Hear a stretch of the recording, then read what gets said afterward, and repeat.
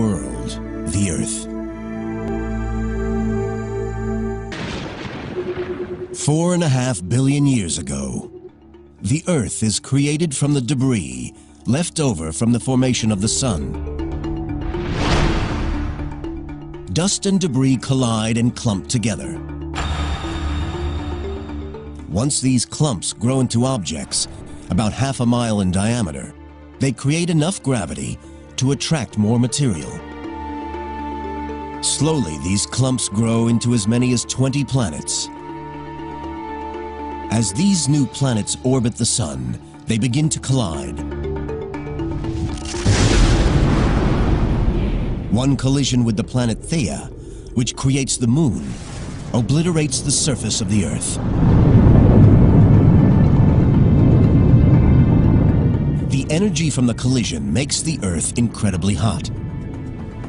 At around 11,000 degrees Fahrenheit, it's more than 7 times hotter than the inside of a cremation furnace. Earth is a massive molten ball of boiling lava. This is primeval hell, where thousands of asteroids and comets bombard our world. But deep within the planet, a process starts that will lead to the first land. The heaviest elements, lead and nickel, sink down toward the center of the Earth to form a molten core.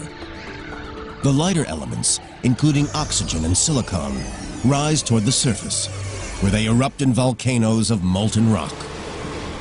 Slowly, the Earth's surface cools. Molten lava solidifies to form patches of crust, the seeds of the first continents. But even as the first land is born, it faces a battle to survive. We were being bombarded by a large number of asteroids very early in the history of the planet. So there's a lot of dynamic change from being walloped by giant impacts, disturbing things. Geology professor Sam Bowring is an expert in early Earth and the genesis of the continents. When we had an early crust is an interesting question. I suspect we had an early crust from day one. The question is, how long was that preserved? When the Earth was being bombarded constantly by asteroids, the chance of preserving any small chunk of that crust was very low.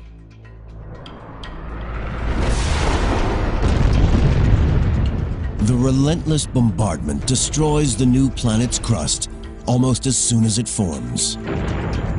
This recycling of the surface continues for many millions of years. But as the flux of asteroids began to wane, and as the Earth matured a little bit, I suspect the early crust lasted a little bit longer. Eventually, the barrage from asteroid impact slows down. The surface of the Earth continues to cool. The Earth, 4.4 billion years ago. Our planet is now 150 million years old, and the first primitive landmasses have formed. They are not like the 7 instantly recognizable continents of today. They are just small rafts of rock floating on the mantle. But now a type of rock appears on the Earth's surface that will form the nucleus of future continents. A rock buoyant enough not to sink into the bowels of the Earth. Granite. Dating rocks is a complex process because over long periods of time, the minerals can break down and reform into new rocks. Scientists look for an ingredient of rock that is tough enough to withstand the test of time. The answer is zircon, a crystal that is made inside molten rock as it solidifies. Even if the rock is destroyed, the zircons are durable enough to survive. Zircon is an incredibly interesting mineral, and it incorporates uranium and excludes lead, and that sets us up to have basically nature's time capsule. Using this technique, geologists date this granite at 3.5 billion years old.